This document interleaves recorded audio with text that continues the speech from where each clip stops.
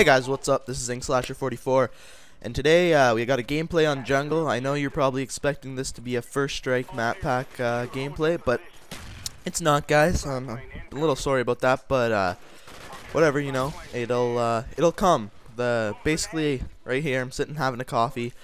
I got some news, some really big news, and I have a pretty long commentary today, and I know exactly what I'm going to be talking about. So basically, yesterday my exams were done, finished them on Monday, and I thought I'd buy myself a little treat. So I went out, bought myself an Xbox, and I know I had one before, but I really wanted a PS3, and I stick to that decision because I still think I favor the PS3 just a little bit. I'll get to that in a little bit.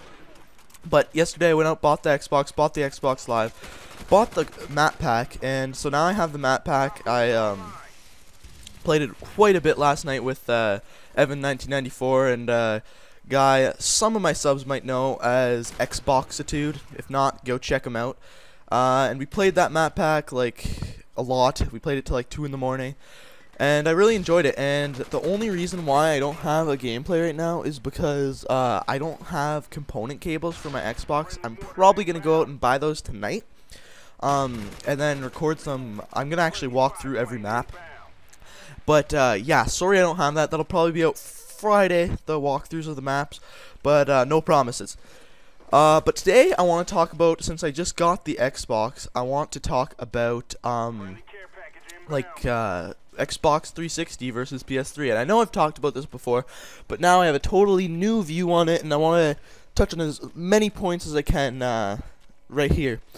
So first of all, let's start with graphics. If we look at graphics, PS3 actually has better graphics, and that's just because of its Blu-ray system, yada yada yada.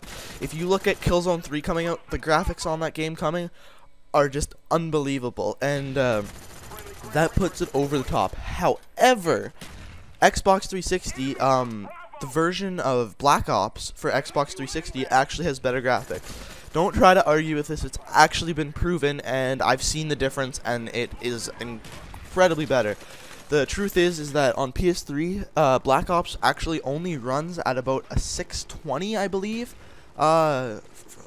rate, and the Xbox One runs at 720p, I believe. And so that's not the only difference in the graphics, but that basically touches on it all. It's also a bit more stretched in for the PS3. But that's just one small thing. Graphics do not make a system whatsoever. Another thing is the next thing is sound, and sound is very, very small part of what makes a system, but is still a part of what you should consider when buying a system. In my opinion, the sound is a little, not very much better on the PS3. Everyone's gonna argue with this. It's not a big deal. It's just I've listened to it through my Turtle Beaches on PS3, and I haven't from the Xbox because I don't have my component cables yet.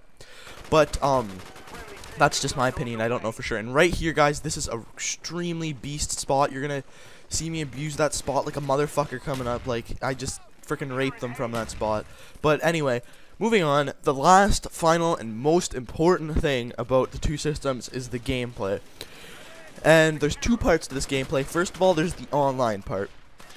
And everyone knows that Xbox has a way, way better online system as of now. And the reason why I say that is because soon, I don't know when, they haven't released a date or anything, but for PS3 there's going to be cross-game chat, and that could lead to parties. I'm not sure where they're going with that, but you're going to have to pay for it. And that's just the way things work. If you want better things, you're going to have to pay for them. But I'm not sure what that is. I'll touch on that more when it actually comes out. But as of now, Xbox is a much better online community. That being said, the PS3, in my opinion, has better controllers. I know a lot of people disagree with this, but to me, it's smaller, it fits better in my hands, it's just more comfortable, and I think the big difference not even is the triggers, is it the actual thumbsticks. They're in different spots. That's not the big thing. It's the difference between the concave and outcave thumbs. And it's not actually outcave.